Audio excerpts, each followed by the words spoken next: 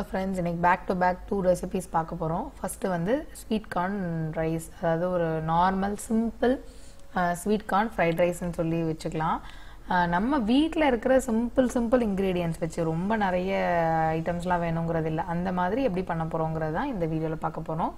So first sweet corn rice-க்கு வந்து corn தனியா boil பண்ணிட்டு அதுக்கு அப்புறமா ரைஸையும் தனியா பாஸ்மதி ரைஸ் இல்ல நார்மல் ரைஸ் எதுவோ அத தனியா boil பண்ணி எடுத்து வெச்சுக்கணும்.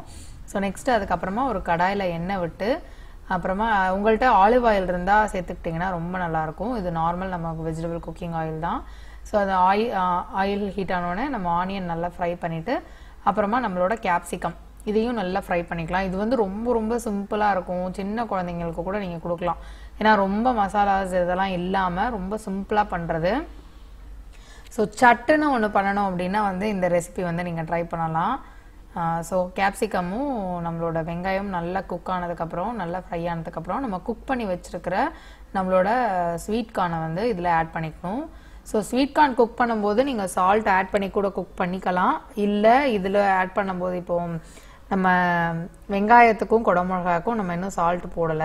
சோ அதோட நம்ம ஆட் பண்ணும்போது ஆட் பண்ணாலும் ஓகே. இல்ல நீங்க ஆல்ரெடி பண்றீங்க அப்படினா குக் பண்ணும்போது சால்ட் ஆட் பண்ணிக்கணும்.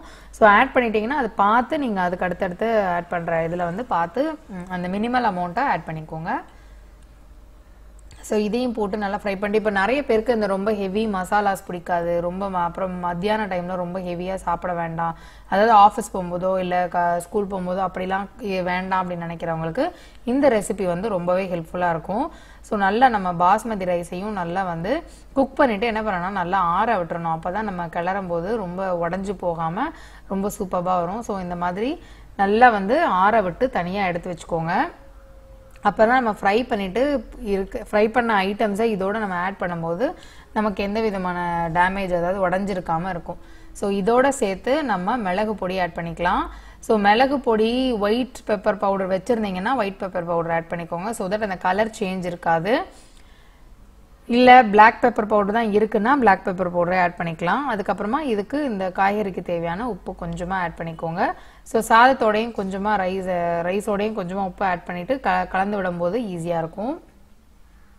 சோ இது வந்து நல்லா அந்த பெப்பரோட ஃப்ராக்ரன்ஸும் ஃப்ளேவரும் நல்லா உள்ள போற வரைக்கும் ஒரு few minutes அது நல்லா குக் ஆகட்டும். இன்னொன்னு இதுல வந்து நீங்க வந்து ஸ்ப்ரிங் ஆனியன்ஸ் ஆட் பண்ணிக்கலாம் அப்படினா ஆட் பண்ணிக்கலாம். மோஸ்ட்லி நாங்க பண்றதுலலாம் அதுல ஆட் பண்றதுல நம்ம ஹோம் ஸ்டைல்ல இருக்கணும் அப்படிங்கறதுனால அந்த மாதிரிலாம் பண்ண மாட்டோம். ஜஸ்ட் இது வந்து ஒரு சிம்பிளா இருக்கும்.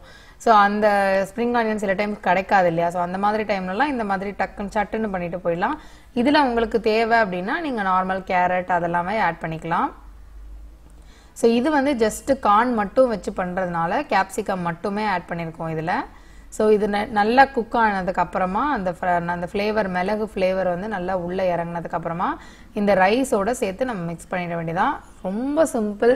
வித்தின் ஒரு half an hour கூட ஆகாது. நம்ம காய் நறுக்கிறதுக்கு மட்டும் தான் டைம். அந்த மாதிரி நறுக்கிட்டோம்னா டக்குன்னு செஞ்சிடலாம். ஒரு இன்ஸ்டன்ட் ஒரு லஞ்ச் பாக்ஸ் ரெசிபி அப்படின்னே சொல்லலாம். சோ மறக்காம ட்ரை பண்ணி பாருங்க. இதுக்காக நம்ம ஸ்பெஷலா எந்த இன்கிரிடியன்ட்டும் கடையில போய் வாங்கி செய்யணும் அப்படிங்கறதுலாம் இல்ல. நம்ம வீட்ல இருக்கிற ஒரு சின்ன ஐட்டம்ஸ் வச்சு தான் நம்ம செஞ்சிருக்கோம். சோ ரொம்பவே உங்களுக்கு இந்த ரெசிபி வந்து ரொம்ப ஹெல்ப்ஃபுல்லா இருக்கும். ரொம்ப நீங்க வந்து லேசி டே ரெசிபி மாதிரி கூட வந்து இதெல்லாம் வந்து செஞ்சிடலாம். நீங்க டக்குன்னு ரொம்ப முடியல எனக்காது அப்படின்னா சட்டுன்னு இந்த 2 இன்கிரிடியன்ட் இருந்தா போறோம் டக்குன்னு ரெடி பண்ணிடலாம். சோ இதுல கொஞ்சமா உப்பு ஆட் பண்ணிக்கலாம். அப்பதான் நல்லா அந்த உப்பு வந்து நல்லா உள்ள இறங்கி நல்லா இருக்கும் சாப்பிட்றதுக்கு. சோ நம்ம காயில கொஞ்சமா ஆட் பண்ணிருக்கோம். இதுல கொஞ்சமா ஆட் பண்ணிட்டு இப்போ என்ன பண்ணிடலாம்னா இந்த காயை வந்து நல்லா குக் ஆனதை இதுல போட்டு மிக்ஸ் பண்ணி எடுத்து வச்சிட வேண்டியதான். நீங்க என்ன பண்ணிடலாம்னா அடுப்புல போட்டு நம்ம அந்த பேன்லயே போட்டு கூட ஃப்ரை பண்ணிக்கலாம். பட் அது வந்து முடியல அப்படின்றவங்க இந்த மாதிரி பண்ணிக்கலாம். இல்லைன்னா கொஞ்சம் போர்ஷன்ஸா எடுத்து நம்ம ஃப்ரை பண்ணி கூட எடுத்து வச்சுக்கலாம். சோ இது எல்லாமே ஆல்ரெடி குக்டு அப்படிங்கறதுனால ஒன்னும் ஸ்பெஷலா திருப்பி குக் பண்ணணும் அப்படிங்கிறது இல்ல. சோ நல்லா இந்த மாதிரி கலந்து விட்டுக்கோங்க. கலந்து விடும் போதுமே அந்த ரைஸ் வந்து உடையாத மாதிரி பார்த்து கலந்து விட்டுக்கோங்க. மோஸ்ட்லி வந்து நம்ம கரெக்ட் மெஷர்மெண்ட்ல தண்ணி வச்சிருந்தோம் அப்படின்னா நார்மலா உடையறதுக்கு சான்ஸே கிடையாது. அது மட்டும் இல்லாம நல்லா ஆற விட்டதுக்கு அப்புறமா நம்ம கலரணும்னா அப்பயும் வந்து உடையாது சீக்கிரமா. ஸோ அதனால நல்லா வந்து ஆற விட்டதுக்கு அப்புறமா நம்ம கலந்து விட்டோம்னா ரொம்ப சூப்பராக இருக்கும். ஸோ நம்மளோட சூப்பரான ஒண்டர்ஃபுல்லான ரொம்ப சிம்பிளான ஒரு லஞ்ச் பாக்ஸ் ரெசிபி, ஒரு ஸ்வீட் கார்ன் ஃப்ரைட் ரைஸ் வந்து நமக்கு ரெடி ஆயாச்சு. ஸோ நீங்களும் இந்த ரெசிபி ட்ரை பண்ணி பார்த்துட்டு கண்டிப்பாக கீழே கமெண்ட் செக்ஷனில் போஸ்ட் பண்ணுங்கள். உங்களுக்கு எப்படி வந்திருக்கு, பசங்களுக்கு பிடிச்சிருக்கா, உங்கள் வீட்டில் இருக்கவங்களுக்குலாம் பிடிச்சிருக்கா அப்படின்னு சொல்லிட்டு கண்டிப்பாக கீழே கமெண்ட் செக்ஷனில் போஸ்ட் பண்ணுங்கள். இது ரொம்ப சட்டிலாக இருக்கிறதுனால இதுக்கு ஒரு சைட் டிஷ் மாதிரி ஒன்று இதோடையே சேர்த்து நம்ம பண்ணியிருக்கோம். ஸோ அதையுமே பார்த்துடலாம். அது கொஞ்சம் காரசாரமாக பண்ணால் கொஞ்சம் நல்லா டேஸ்ட்டாக இருக்கும். ஏன்னா இதில் வந்து எந்த மசாலா எதுவுமே போடலை இல்லையா. ஸோ அந்த ரெசிபி எப்படி பண்ணுறது அப்படிங்கிறதையும் நம்ம பார்த்துடலாம். ஸோ நம்மளோட ஸ்வீட் கார்ன் ரைஸ் வந்து ரெடி ஆயாச்சு. நம்ம சேனல் ஃபர்ஸ்ட் டைம் பார்க்குறீங்கன்னா கண்டிப்பாக நமக்கு கீழே இருக்கிற ரெட் கலர் சப்ஸ்கிரைப் பட்டனை கிளிக் பண்ணிக்கோங்க. கூடவே பக்கத்தில் இருக்க பெல் ஐக்கனை கிளிக் பண்ணிக்கோங்க. ஸோ செகண்ட் ரெசிபி என்னன்னு பார்த்தீங்கன்னா நம்மளோட கடாய் பன்னீர் எப்படி பண்ணலாம் அப்படின்னு பார்க்கலாம். இதுக்கு வந்து என்ன பண்ண போகிறோம்னா ஒரு மசாலா ரெடி பண்ண போகிறோம். அதாவது நம்ம தனியா, அதுக்கப்புறமா வந்து கொஞ்சமாக வர மிளகா, நீங்கள் எவ்வளோ குவான்டிட்டி பண்ணுறீங்களோ அதுக்கு தகுந்த மாதிரி ஆட் பண்ணிக்கோங்க. அப்புறம் ஒரு டீஸ்பூன் கிட்ட ஜீரகம், ஒரு 2 டீஸ்பூன் கிட்ட தனியாக எடுத்துக்கிட்டிங்கன்னா ஒரு 3லேருந்து 4 வரமிளகா போட்டுக்கோங்க. ஸோ அதை நல்லா பவுடராக எடுத்து வச்சதுக்கப்புறமா வெங்காயம் தக்காளியை நல்லா வந்து நம்ம வந்து மிக்சியில் போட்டு ஒரு ஜூஸி கன்சிஸ்டன்சியில் ஒரு பல்பாக்கி எடுத்து வச்சுக்க போகிறோம். ஸோ வெங்காயம் தக்காளி வந்து என்ன பண்ண போகிறோம்னா நம்ம வந்து இதில் அதாவது நம்ம வதக்கி சேர்க்க போகிறதில்ல, இந்த மாதிரி தான் சேர்க்க போகிறோம். அதாவது மிக்சியில் போட்டதுக்கப்புறம் வதக்கி சேர்க்க போகிறோம், அதாவது நறுக்கி சேர்க்க போகிறதில்ல. ஸோ இதுக்கு வந்து தேவையான இஞ்சி பூண்டு பேஸ்ட்டு நம்ம ரெடி பண்ணிக்கலாம். ஸோ இஞ்சி பூண்டு பேஸ்ட் பண்ணுறதுக்கு ஒரு சின்ன டிப் ஒன்று சொல்கிறேன். யூஸ்வலாக வந்து இஞ்சியை விட பூண்டு தான் வந்து அமௌண்ட் வந்து ஜாஸ்தியாக இருந்தால் தான் நமக்கு வந்து அந்த டேஸ்ட் வந்து கரெக்டாக மேட்ச் ஆகும். ஸோ யூஸ்வலாக வந்து ஒரு 100 கிராம்ஸ் இஞ்சி எடுத்துக்கிட்டிங்கன்னா 150 கிராம்ஸ் கிட்ட பூண்டு, அந்த ரேஷியோவில் நீங்கள் மேஷர் பண்ணி எடுத்துக்கிட்டிங்கன்னா ரொம்ப டேஸ்ட் வந்து எக்ஸலண்ட்டாக இருக்கும். ஸோ நம்ம கடாய் பன்னீருக்கு தேவையான வெஜ்ஜீஸ் பார்த்தீங்கன்னா ஒரே ஒரு சின்ன வெங்காயம் கட் பண்ணியாச்சு. அதுக்கப்புறமா தக்காளிக்கு பதிலாக தான் வெங்காயம் தக்காளி சேர்த்து நம்ம வந்து மிக்சியில் போட்டிருக்கோம். அதுக்கப்புறம் ஒரு கேப்சிகம், ஒரு 2-3 கேப்சிகம், இது மட்டும் தான் வெஜ்ஜீஸ். அப்புறம் இஞ்சி பூண்டு பேஸ்ட் நம்ம மோட்டர் பெஸ்டில் அடித்து வச்சுருக்கோம்ல அது, அதுக்கப்புறமா கரம் மசாலா, அதுக்கப்புறமா வந்து நம்மளோட பன்னீர் வந்து 2 பேக்கெட்ஸ், அதாவது 400 கிராம்ஸை நல்லா க்யூப்ஸாக கட் பண்ணி வச்சுக்கோங்க. ஸோ இதுக்கு வந்து நம்ம ஆயில் சேர்த்துட்டு, இதில் வந்து ஆயில் வந்து நம்ம நார்மல் குக்கிங் ஆயிலே போகிறோம். ஃப்ரைட் ரைஸ்க்கு தான் உங்கள்கிட்ட ஆலிவ் ஆயில் இருந்ததுன்னா சேர்த்துக்கிட்டிங்கன்னா ரொம்ப நல்லாயிருக்கும் டேஸ்ட்டு. ஸோ இதில் வந்து மசாலாஸ் தேவை, கரம் மசாலா ஹோல் ஸ்பைசஸ் வேணும் அப்படிங்கிறவங்க சேர்த்துக்கலாம். இப்போ நம்ம வந்து சேர்க்கல அதில், ஏன்னா கரம் மசாலா வேறு ஆட் பண்ணுறதுனால ரொம்ப கரம் மசாலாவாக இருந்தால் வீட்டில் ரொம்ப பேர் சாப்பிட மாட்டாங்கன்றதுனால கொஞ்சம் சட்டிலாக இருக்கட்டும் அப்படின்னு சொல்லிட்டு சேர்க்கல.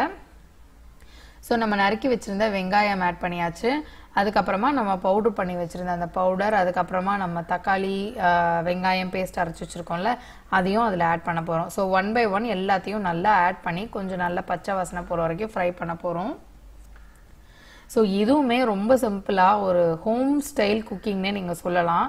ஏன்னா எதுவுமே வந்து நம்ம வீட்டில் இருக்கிற ஐட்டம்ஸ் வச்சு அப்படி ரெடி பண்ணதான்.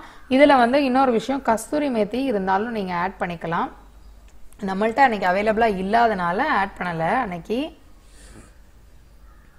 ஸோ நல்லா வெங்காயம் வந்து கொஞ்சம் நல்லா ஃப்ரை ஆனதுக்கப்புறமா நம்மளோட நம்ம பவுடர் பண்ணி வச்சுருந்தோம்ல அது தனியா, அதுக்கப்புறமா வந்து ஜீரகம், அதுக்கப்புறமா நம்ம காஞ்ச மிளகா போட்டு பவுடர் பண்ணி வச்சுருந்தோம்ல, ஸோ அந்த மசாலா பவுடரையும் இதில் ஆட் பண்ணிக்க போகிறோம். ஸோ இந்த பவுடர் தான் வந்து இந்த கடாய் பன்னீருக்கு ரொம்ப ரொம்ப முக்கியமான ஒரு பவுடர். ஸோ நார்மலாக ஒரு பன்னீர் கிரேவிக்கும் இதுக்கும் இருக்கிற டிஃப்ரென்ஸே அதுதான். ஸோ இதெல்லாம் நல்லா குக் ஆனதுக்கப்புறம் நல்லா அந்த பச்சை வாசனை கொஞ்சம் போனதுக்கப்புறமா நம்மளோட வெங்காயம் தக்காளி நம்ம ஃப்ரை பண்ணி மிக்சியில் போட்டு வச்சுருக்கோம்ல, ஸோ அந்த மிக்சரையும் இதில் வந்து நம்ம ஆட் பண்ணிடலாம்.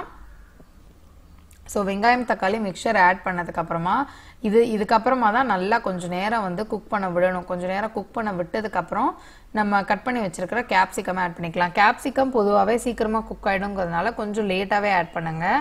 ஸோ அந்த பச்சை ஸ்மெல் வந்து நல்லா போனதுக்கு அப்புறமே ஆட் பண்ணுங்கள்.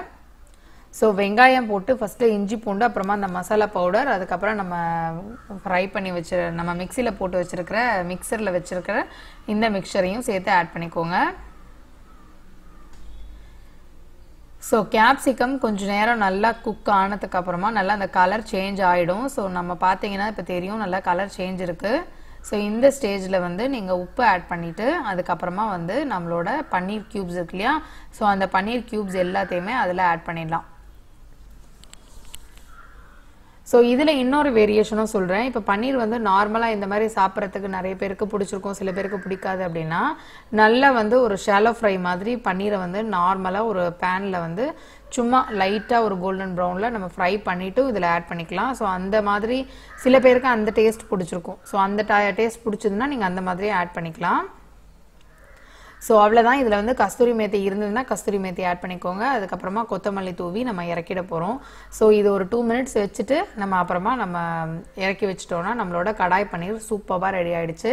ஸோ என்னென்னா நம்ம வந்து இந்த ஸ்வீட் கார்ன் ரைஸுக்கு, ஸ்வீட் கார்ன் ஃப்ரைட் ரைஸ்க்கு ரொம்ப சிம்பிளாக இருக்கிறதுனால அதுக்கு கொஞ்சம் மசாலாஸ்லாம் கலந்த மாதிரி ஒரு கிரேவி இருந்தால் நல்லாயிருக்கும்னு சொல்லிட்டு தான் இந்த கிரேவி ட்ரை பண்ணியிருக்கோம். ஸோ கண்டிப்பாக நீங்களும் ட்ரை பண்ணி பார்த்துட்டு எப்படி வந்திருக்குன்னு சொல்லுங்கள். ஸோ நம்ம சேனலில் வந்து போடுற வீடியோஸ் எல்லாமே உங்களுக்கு பிடிச்சிருந்தனா லைக் பண்ணுங்கள், ஷேர் பண்ணுங்கள், கமெண்ட் பண்ணுங்கள். நம்மளோட வீடியோஸ் எல்லாத்துக்குமே வந்து உங்களோட கமெண்ட்ஸ் வந்து ரொம்பவே முக்கியம் நாங்கள் இம்ப்ரூவைஸ் பண்ணிக்கிறதுக்கு. ஸோ உங்களை வந்து வேற ஒரு இன்ட்ரெஸ்டிங் வீடியோவில் மீட் பண்ணுறோம். அது வரைக்கும் தேங்க்யூ, பபாய், டேக் கேர்.